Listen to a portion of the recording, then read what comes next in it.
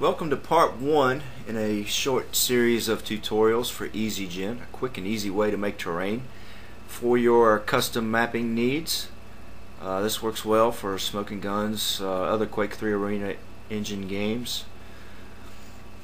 And today for this tutorial we'll learn some basic functionality and generate a quick terrain. Okay, so when you first start up the program, this is what you'll see. I generally turn off the XY indicators. You don't really need those.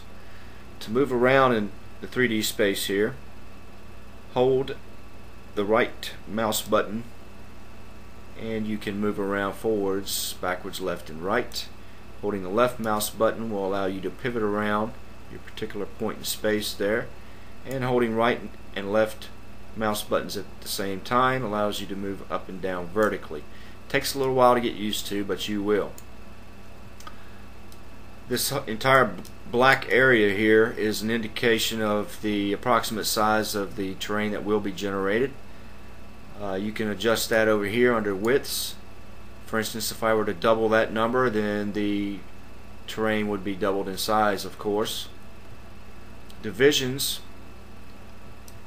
that is the actual size of the blocks here, and lower numbers means more blocky, or bigger blocks I should say, like so. And the higher the number that you use, the more smooth terrain that you can create, but keep in mind that the more polygons you have in your map, the poor performance will be unless you are very skilled in optimization techniques. For today's tutorial, let's go with 24.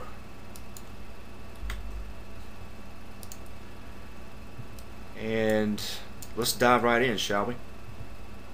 We'll go up to modifier and just select something easy. Let's go with a hill. Now, to move this around, you hold Control on the keyboard, left click the mouse and hold it, and you can move this anywhere you want. Holding Shift on the keyboard and going up or down, or forwards and backwards with your mouse rather, will increase or decrease the affected area. Holding Control on the keyboard and holding right click on the mouse allows you to go up and down vertically. And that's basically it. Of course, you have other options available to you.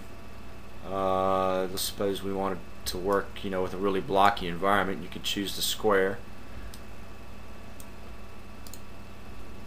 But for now, let's go with hill. We'll make a somewhat mountainous terrain right around the edges of the map. And of course, if I wanted to, I could make a really big slope in the map, kind of a nice downhill type of terrain there. But we're not too concerned with that right now. Let's just go ahead and make sort of a mountainous terrain right around the perimeter there. Once you get something in place and you like the way it looks, you can either hit apply or simply press the space bar on your keyboard and then just move it away after that. And another thing of notable mention here, you'll notice that add is checked. That means that this will get added to that. If you use the compare function, then it doesn't really add to it. It simply, replaces polygons around it. So it's up to you and what kind of terrain you're looking for. I like to use both actually. Different circumstances for different maps.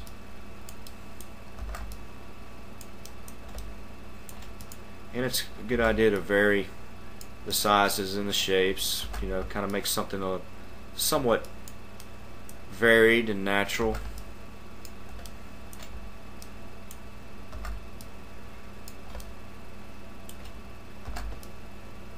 And you can, like I said, you can always use a combination of effects there between the add and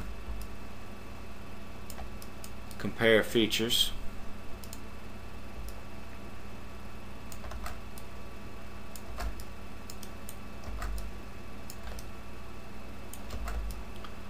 Just make something real quick here for this tutorial.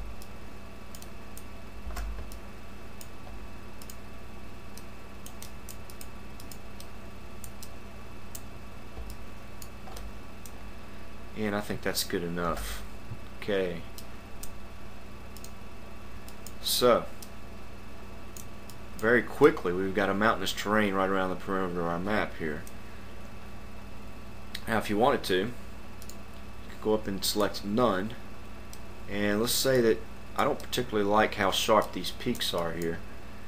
Control Shift on the keyboard and left click with the mouse will allow you to adjust vertices individually if you want to go through and fine-tune the area like so. Just kind of smooth out a few things, you know, get it however you want it. It's your map, make it the way you like it. Okay, and that's good enough for now, just for this quick simple test. That is one way to make a terrain. Very quick, very simple, very easy. May not look so great right now, but in the next series we'll show you how to make it look pretty darn good. So now we'll want to save it, and let's just save it as D1. That's one way to save.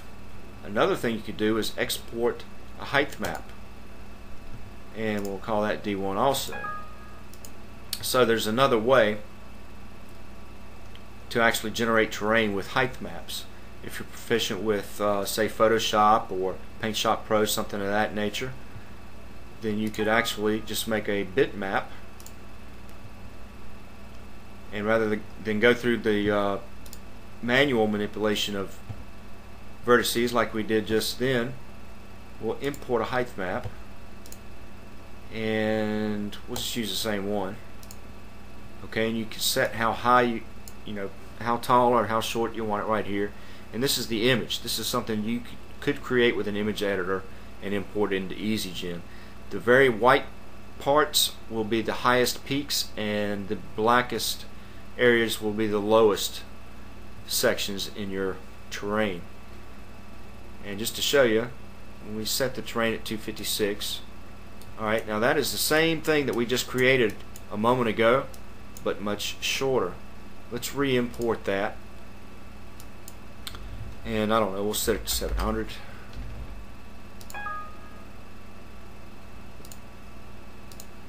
It does help to select the file you want to import. And now you can see that it's much more like we had before.